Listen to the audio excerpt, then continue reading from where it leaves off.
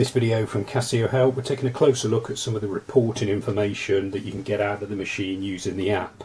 You just have to bear with me, I've only got 2 days history, trading history to show, but it should illustrate some of the things you can get out of the machine. So providing you're regularly doing your reporting via the app, you'll get all the sales data appear on the app. So if we now run a X report, if we take a quick look at the home screen actually, you can see that my report figure here was last updated at 10:29 today.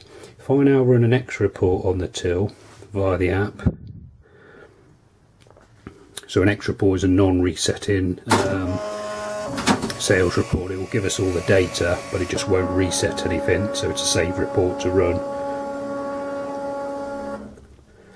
As normal, the till runs the report, so it's exactly the same report that you would have got if you'd run it through the till, but then the data will also be backed up onto the app.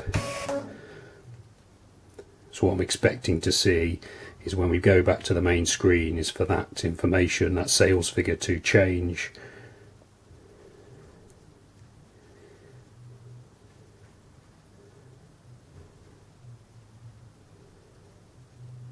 Yes, so now it's sent the new data up to the phone, so we've got a different figure.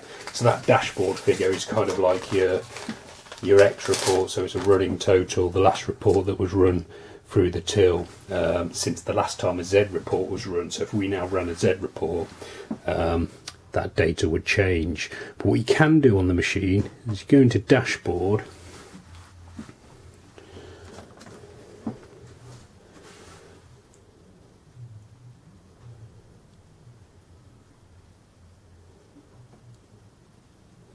you've got your sales totals for the day, and then you've also got it by week, and then you get a graph.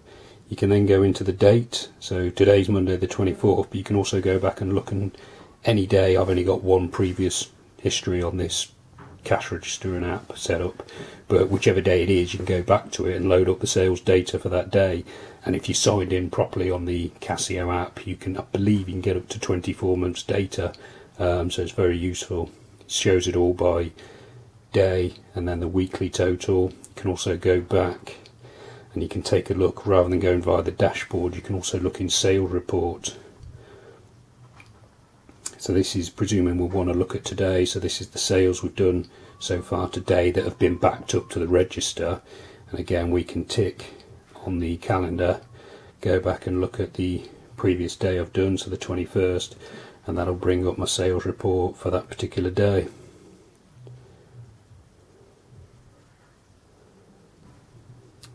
So yeah, it's a case, if you're using the app, I'd probably recommend getting to start with doing sales reports and getting used to it, checking the data matches what you've got on your Z reports.